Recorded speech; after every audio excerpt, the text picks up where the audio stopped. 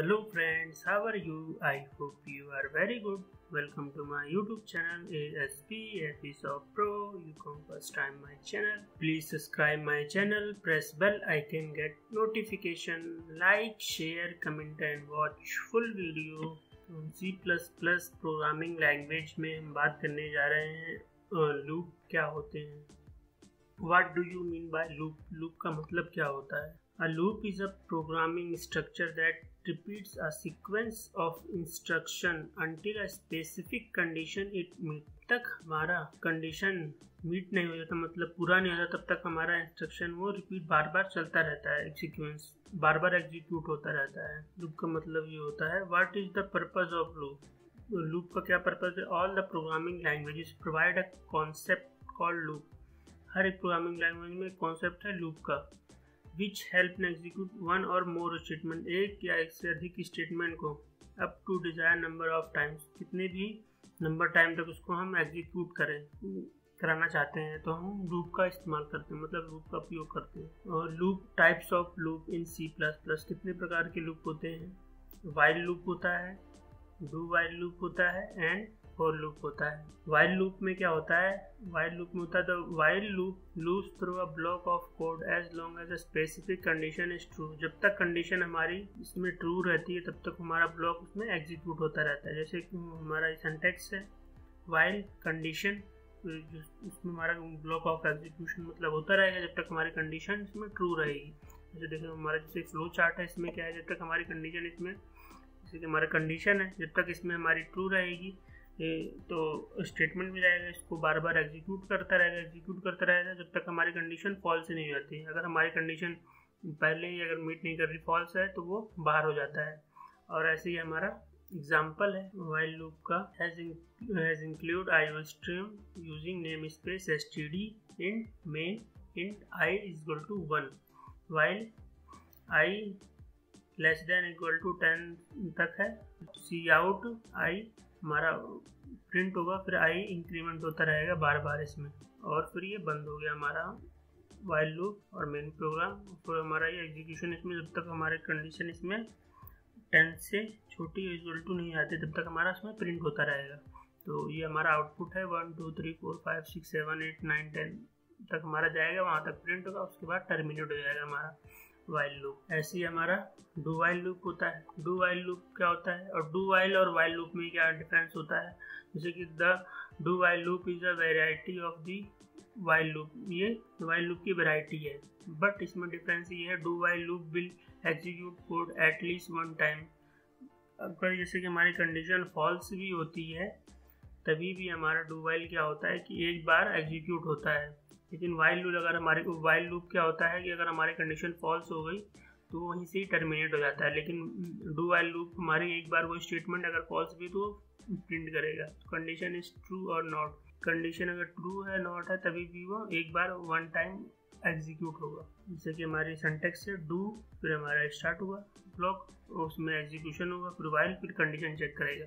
पहले एक बार हमारा स्टेटमेंट प्रिंट कर देगा, उसके बाद फिर हमारी सेकेंड बार वो कंडीशन चेक करेगा. ये हमारा सिंटैक्स हो गया, हमारा फ्लो चार्ट हो गया.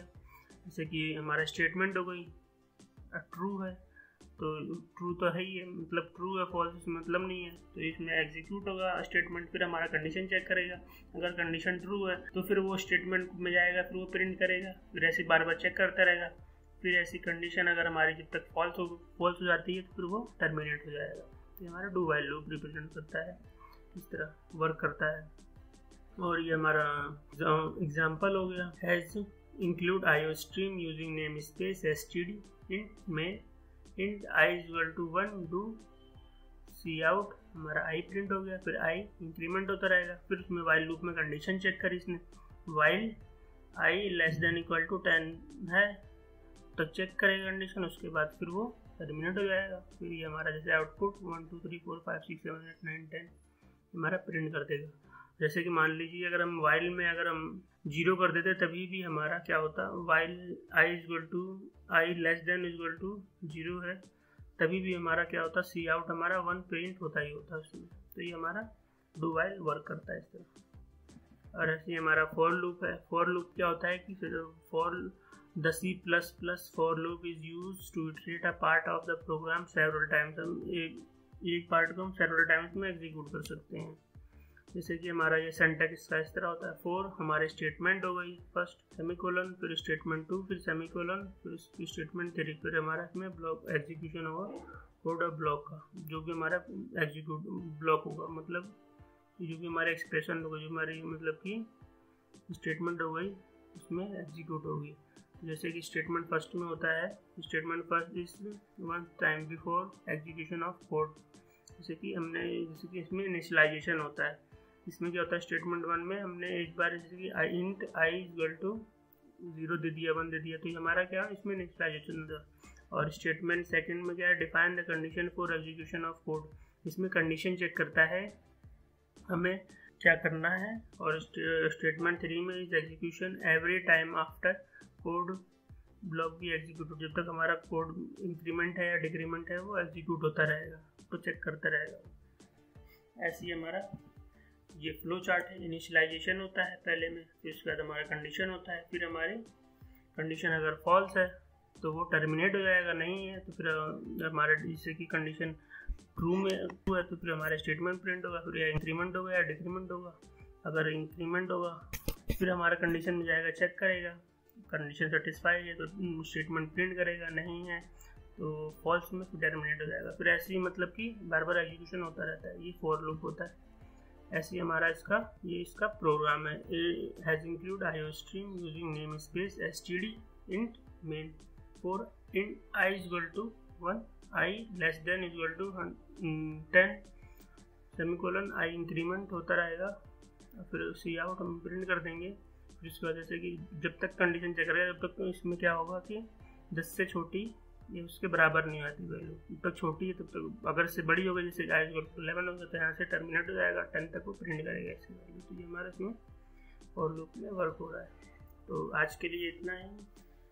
आगे हम जानेंगे ब्रेक क्या होता है, काउंट क्या होता है, गो टू क्या होता है C++ में, और कमेंट्स क्या होते हैं। Thank you for watching.